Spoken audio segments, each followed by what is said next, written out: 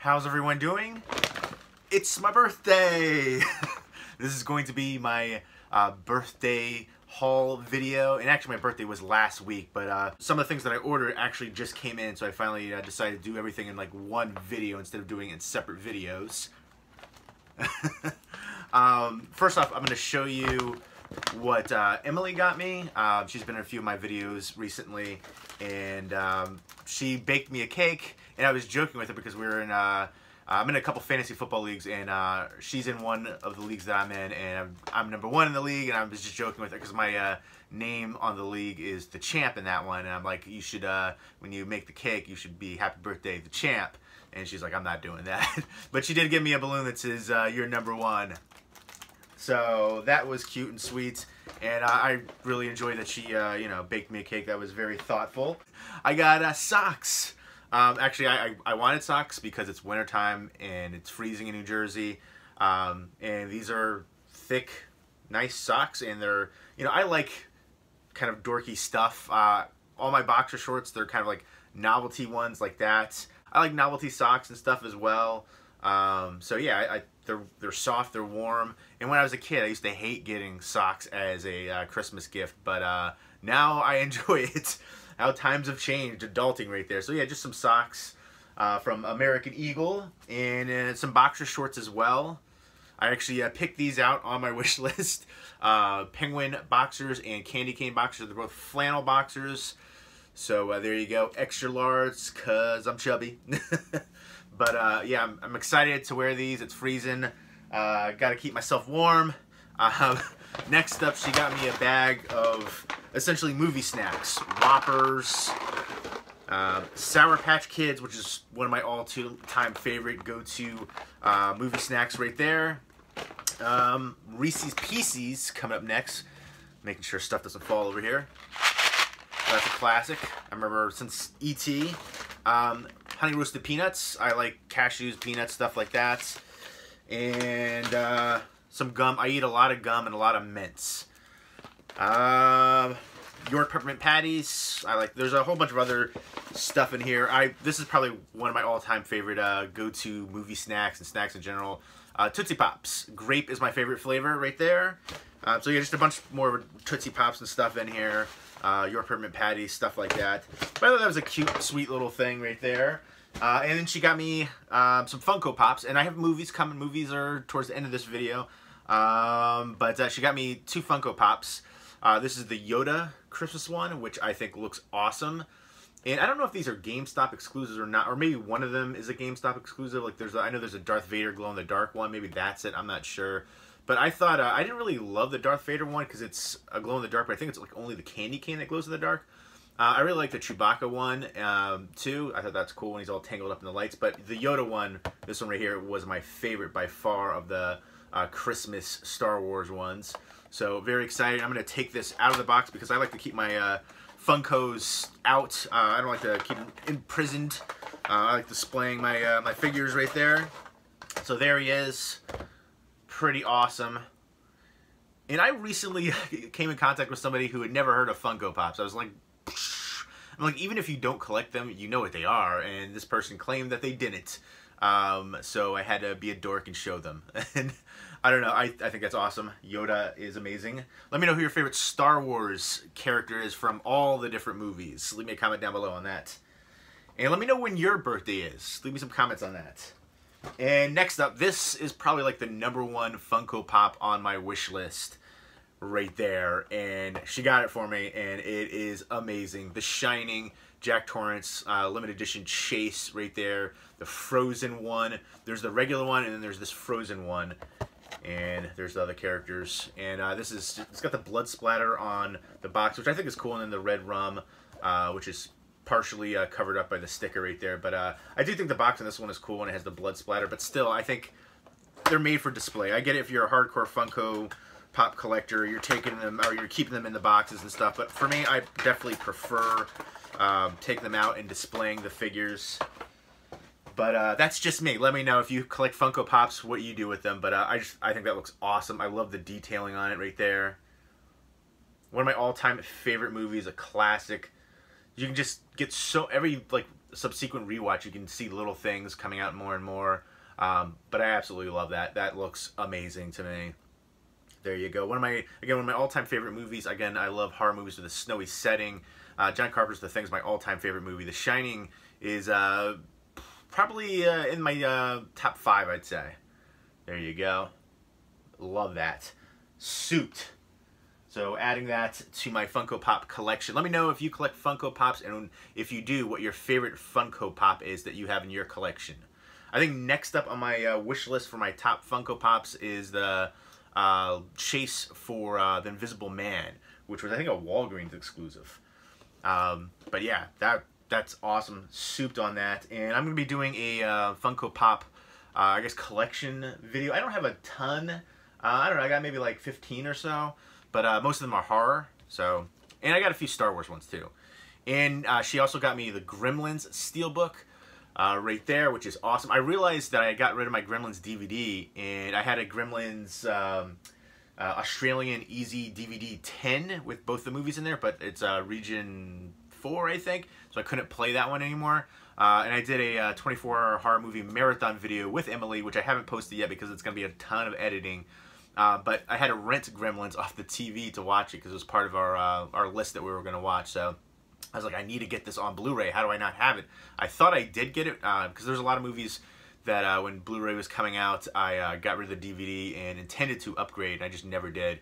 But that looks awesome. It's the FY exclusive Gremlins Steelbook right there. This is a classic.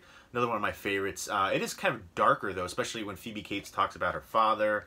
But I love it. It's a lot of fun, too, and just, incredible. I can't wait to check out the special features. It says over 10 minutes of footage not seen in theaters and making of featurette commentaries.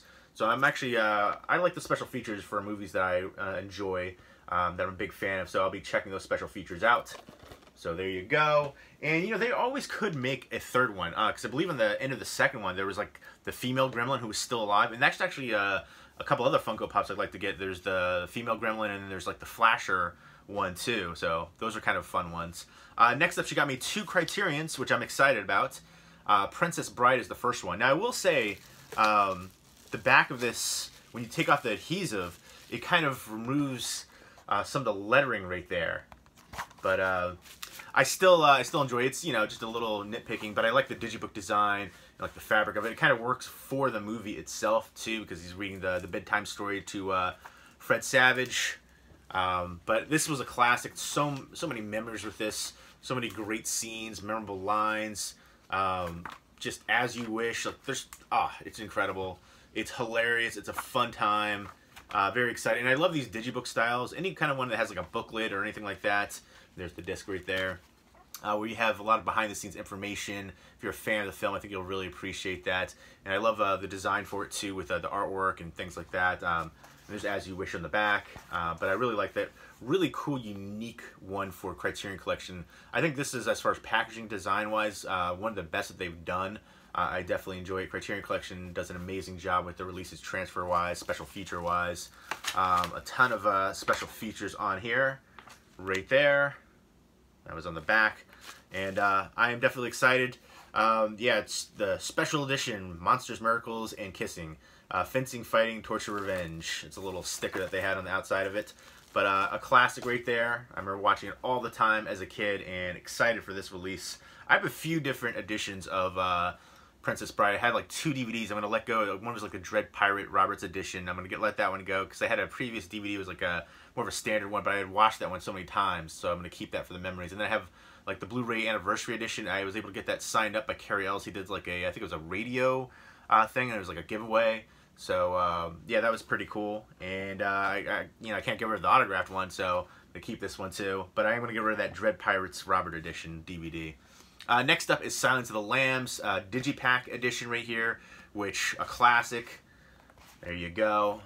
Let me know what your favorite adaptation of, or I guess iteration of Hannibal Lecter is right there. I really love Manhunter. That to me was incredible. Noonan, I just was amazing. So creepy in that role. Then I can't remember who was it? I can't remember which guy it was now that played Hannibal Lecter. There's a brief one, but yeah, it's just the synth soundtrack in there is just awesome. But thick booklet in here too. Again, I absolutely love when they include that. And the Digipack, the 2-disc one right there. And again, I like when they do the Digipack edition, something a little bit different. Just a classic right here. Anthony Hopkins, his role was amazing in such a short role, such a small role screen time wise, but for him to get the acclaims that he has, I was trying to put it in the wrong way right there. That's what she said, nice. But such an amazing film. I remember watching this in film class, like way back in the day. Gave me a little bit more of appreciation for it too. I was already a fan of it. But yeah, a classic right there. So many quotable lines in that one too. Next up are all the movies that I got myself. Oh, and this, Emily gave this to me too. It was, kind of like a novelty joke kind of thing. But I've been, I figured I'd rock it for this. I put it on when she gave me the gifts and stuff. But these are all the movies that I picked up myself. I got Spiral, which is one I wanted to pick up for a while. This is directed by Adam Green, who did the Hatchet movies. I'm definitely a big fan of him, and this one was a really good, creepy, kind of a mystery thriller. Joel David Moore is in here, and he plays like this artist. They're not sure if he's a serial killer or not, and she's trying to figure out this girl that has a crush on, Amber Tamblyn. So it's just kind of the mystery and intrigue of that, and kind of like a psychological thriller, really. It says on the back, a Hitchcock tale. It is, from what I remember, it is slightly Hitchcockian. But I remember really enjoying the heck out of it. I haven't seen it in years, so happy to pick this one up. That's one that's been on my wish list for a while. Another one that's been on my wish list is Billy Madison. Again, this is another one where I got rid of the DVD a while ago, and I meant to pick up the Blu-ray and just haven't. Let me know what your favorite Adam Sandler movie is. This is probably my favorite Adam Sandler movie. I absolutely love this one. So many memorable scenes, quotable lines in here. It's just amazing. And the girl, I always thought was so stunningly hot. Is it Bridget Wilson? I guess that's who it is. Yeah, I assume that must be who it is on here. But she was stunning. She's been in a few other things. But I love all the cat. Norm Macdonald's great in here. So many memorable parts in here. He gets to go back to school. The whole concept is absurd and ridiculous. Let me know if you have a favorite scene in here or a favorite line. There's just so many amazing ones. There's over 25 minutes of the deleted scenes. I wonder if I've ever seen any of the deleted scenes. I might not have, so looking forward to checking that out. And I need to pick up some more Adam Sandler Blu-rays that I meant to upgrade a while ago. Next up was another Adam Sandler one, and it was Damon Wayans with Bulletproof. I remember really enjoying this one too. I believe Damon Wayans is a police officer, and they used to be really good friends, and he has to bring him in, and he keeps trying to escape. James Caan is in here as a drug kingpin, and I just remember this being a fun time. And I remember I saw Damon Wayans perform live stand-up, and I was able to get him to sign a poster for me for The Last Boy Scout.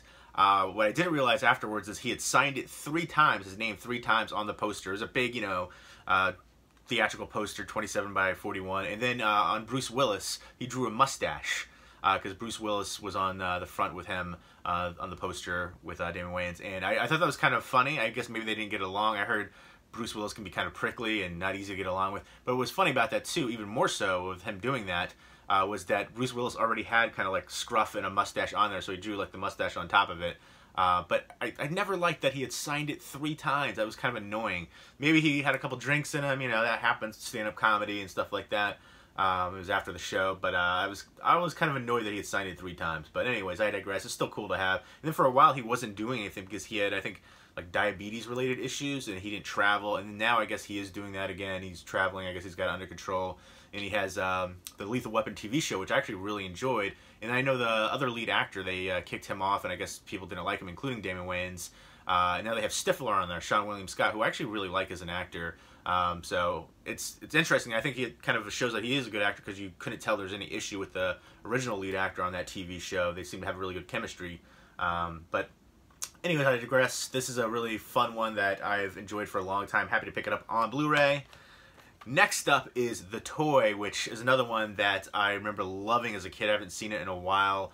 Jackie Gleason, Richard Pryor, classic Richard Pryor.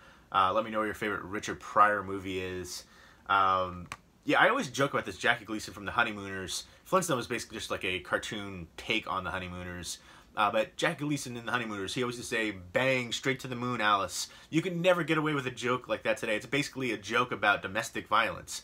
Could you imagine like all the social media outcry? People would lose their jobs instantly for even attempting to make a TV show with jokes like that in it. That was like an every episode joke. But basically, from what I remember watching this, Jack Gleason was like a multi-millionaire or billionaire or whatever it was, tons of money, and his little spoiled son right there decides that he sees him working, I think, as a janitor in his department store, the Bates department store, and he basically decides he wants him to basically entertain him, so he basically hires him to entertain his son. And just, it's crazy hijinks, and he's a little spoiled brat. Richard Pryor is great playing off of him. And then later has a kind of a deeper emotional message. And I just remember this being a really fun time. This is also another one that you probably couldn't get away with doing today. Next up is The Great Outdoors, which is another one that I loved as a kid. Great comedy playoff right there. Dan Aykroyd and John Candy, I love their chemistry. They're going on vacation in the woods. I remember the big bear. Just a fun time. And the in-laws, and I love it. And this one also does have a bit of a deeper emotional message by the end of the movie, which I really enjoy. Also another one that comes to mind, the same kind of aspect with that, you know, starts with that comedy and then clashing, going back and forth. Steve Martin and John Candy in Planes, Trains, and Automobiles. And then by the end it has kind of a deeper emotional message, a little bit somber. That's another one that I always loved. But this is one that I've been meaning to pick up for a while. I'm glad to finally add it to the collection. Yeah, horror is my favorite genre by far. I realize that I don't have a lot of comedy. I love stand-up comedy, but I'm really picky when it comes to comedy movies. A lot of the movies that are really popular, especially today's comedy movies, I usually hate. It's just cringy. They just usually curse a lot, show some nudity, and that's supposed to be played off as funny, and to me it just is cringy and forced and anything but funny. So yeah, but a lot of today's comedy movies I'm just not big into. There's very few that I do enjoy. Especially a lot of the well-known comedic actors, like Melissa McCarthy's probably one of the, you know, popular female comedic actresses, and I just can't stand her. They always kind of push her off as like a female Chris Farley, and I just can't stand her so much. And I used to be a big fan of Amy Schumer. Her stand-up comedy was great, and now I can't really stand her either. Her movies I'm definitely not a fan of, and just her, everything that she talks about, and her stand-up was basically the same thing. It was a lot of sex jokes, and then she had her TV show inside Amy Schumer, and people were saying she was, you know, kind of feminist comedy. She's not at all. She's still doing the same sex jokes and stuff. Her writers might be feminist comedy stuff right there. Her writers are doing a good job there, but she still does the same stuff, and then her movies have been awful for me. I digress. I was going off on a rant and tangent. I do that a lot in my videos, which is why I tend to edit a lot. And I'm going to try not to edit too much in this video, if at all, if I can help it. I'm already well over a lot of time in it I wanted to do for this. But I talk, especially when it comes to movies. I just get into it, think about actors and what they've been in other stuff, directors and stuff like that. But next up is Just Friends. This is another one that I've wanted to pick up for a while. This is actually a Canadian release. I don't think there is a US release for it, but I had to get this one imported. Ryan Reynolds, Amy Smart. This is one that I love. I'm a big fan of Ryan Reynolds. I've been a big fan of his since Two Guys, a Girl, and a Pizza Place, which was a TV show maybe early 2000s, late 90s, somewhere around that timeline. And I was thinking at that time, I was like, this guy is hilarious. He deserves to be famous. I felt the same way about Amy Schumer back in the day when I used to see her stand up like years, like, I don't know, 6, 7 years ago. And then she blew up. And then she turned her whole personality. Ryan Reynolds, on the other hand, still seemed humble and authentic and just very likable to me, and I love that he can do different roles, kind of like The Rock. He can do action roles, he can do comedic roles, it just works. But yeah, Ryan Reynolds, great as Deadpool, and hilarious here. He used to be like the fat, dorky kid that was friend-zoned in high school and had a big crush on Amy Smart, who was like their best friends, and then he grew up and got in shape and became kind of, I think he works for like musicians and stuff. He's like big into that kind of whole scene and changed his whole attitude, and he's in shape and thinks he's too cool, and then he goes back home and he kind of falls back into his kind of dorky-ish ways and following her around like a puppy dog, and it's great. It kind of reminds me a little bit like Something About Mary, as far as how many people had a crush on her and stuff like that. I really enjoyed the heck out of this. I really liked what's the brother's name in here? Chris Marquette is great. I loved him in Infestation as well. Great horror, sci-fi, comedy movie. Definitely check Infestation out. I did a review on that on my channel like forever ago, but Chris Marquette is great in this one. Oh, I love it. Who else? Amy Smart, Anna Faris, so good in here as the crazy. Oh, I still remember the scene of her at the bar, and When she's talking back to Ryan Reynolds, that there's one line that she says that still cracks me. I'm just thinking about it. I'm not going to repeat it because there's, you know, foul language in there, but I love it. This is such a fun, ridiculous, over-the-top comedy movie. So enjoyable to me. And it's, I guess it has some holiday aspects because he's going back home during the holidays, so there's that. Next up is a blind buy, Girls Trip, with Regina Hall, Tiffany Haddish, Jada Pinkett Smith, and Queen Latifah. This was inexpensive. I think it was like $5, so I figured why not check it out. Sell the code for like, you know, $2.50, so it's essentially like $2.50 right there. And it's a Blu-ray DVD combo pack. I'm not the biggest fan of Tiffany Haddish. I feel like that's another comedic actress that they're just kind of pushing all the time. Yeah, I don't know, but I really like Jada Pinkett Smith. I like Regina Hall a lot as well. Queen Latifah I do like too.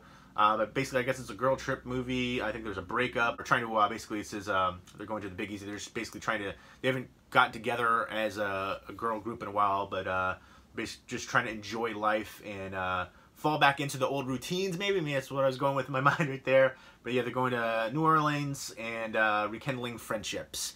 And kind of, I guess they're trying to get over a breakup and stuff like that. Oh, the guy who plays Luke Cage is in here too. From Netflix. I can't remember his name right now. Maybe Mike Coulter, is that who it is? There's a few other recognizable people in here though. But looking forward to checking this one out. I've seen clips of it and it looked pretty funny. So I figured why the heck not. Next up is one that I haven't seen since it came out in theaters. And I remember loving the soundtrack, and it's only out on DVD. It deserves to have a Blu-ray release. I would love to see. There's so many movies that still deserve Blu-ray releases. Let me know what other movies you'd like to see get a Blu-ray release. Leave me some comments down below. And it is Out Cold. I think this came out in 2000 or 2001. I remember seeing it in theaters. I remember I worked at Sam Goody back in the day, and I checked out the soundtrack. I picked up the soundtrack at the time. Great soundtrack for that time period. Eve 6, Lit, Foo Fighters, Sum 41, a bunch of those kind of bands that were really popular like the early 2000s. But basically, Zach Galifianakis is in here too, Jason London.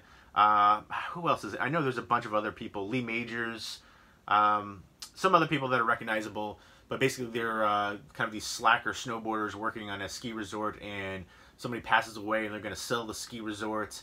And it's just ridiculous comedy, snow movie, and it's a lot of fun. There's a bunch of these kind of ones out there. I think there's one called Ski School. There's a few others, but this was so much fun. The soundtrack, the cast chemistry, the comedic elements, it just really worked for me.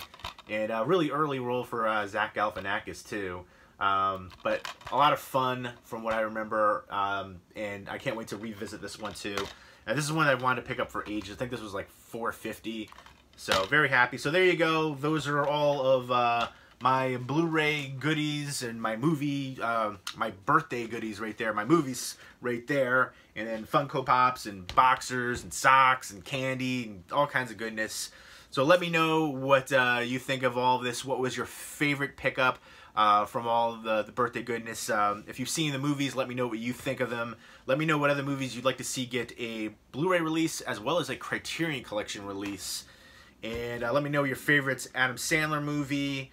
Yeah, let me know if there's any comedy movies that you would recommend me to check out, because they're, you know, again, I love stand-up comedy, but I'm very picky when it comes to comedy movies. Again, horror's my favorite genre. I feel like I'm a little bit more forgiving with that genre, but yeah, give me some recommendations down below, and let me know when your birthday is too. Leave that comment down below, and I hope everybody's doing well. Take care.